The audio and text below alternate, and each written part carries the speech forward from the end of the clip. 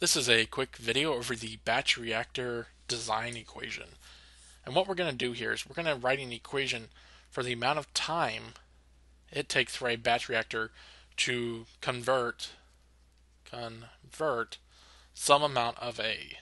So maybe we have A going to B. Now we got to define a conversion. So it's conversion we're going to define real quick. And we're going to say this is X. So the conversion.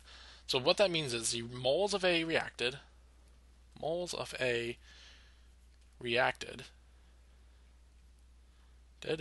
divided by the moles of A fed.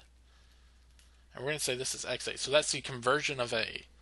Now, if we wanted to find the moles of A consumed, well then if we know the initial amount of moles of A, so this is the moles of A we fed the reactor and just put in there, and we multiply that by XA, then by definition, this is the moles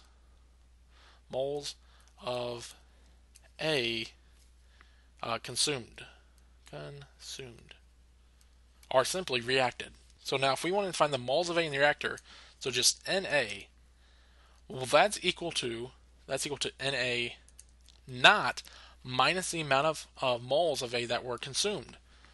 So then we get Na not times XA.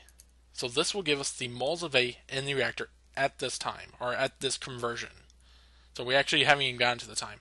So if we wanted to convert 20% of the reaction, then XA would be 0.2, and then this would be 80% of whatever the initial amount of A was. So we can rewrite that as Na not 1 minus XA. So that's another way of writing it. Now if we wanted to know the change in the moles of A with respect to time, that's equal to the reaction rate of A times the volume. So remember, this is the change in the moles of A with respect to time and volume. The reaction rate is. So if we multiply that by the volume, we get dNA over dt. Now, we're going to get that a negative, or multiplying both by -1, and that's just to allow this to be a positive number. So if we do that, and we then differentiate this equation, we get dNA all over dt is equal to, well, this is a constant, so that's 0. 0 minus, well, again, this is constant, so Na not. So if that's a constant, is XA a constant? No, XA changes with time. So then we have dXA all over dt. So now we can actually plug this part in for that. So we'll plug that right there. And what we get is, we get a positive Na, or the initial amount of A in the reactor that we feed into the reactor, times dXA all over dt is equal to a negative reaction rate A times V.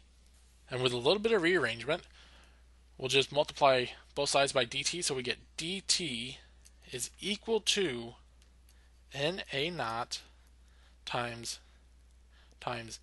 dxa all over a negative RAV. So all I did was divide this by RAV, this by RAV, a negative RAV, and multiplied by dt, and then flip the equation. That's all I did.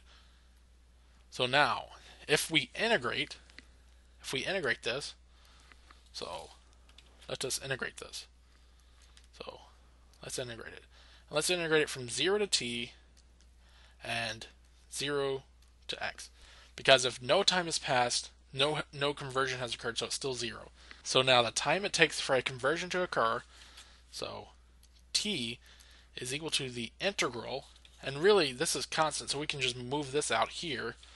So we get Na naught times the integral of x, or 0 to x, dxa all over a negative RA times the volume of the batch reactor.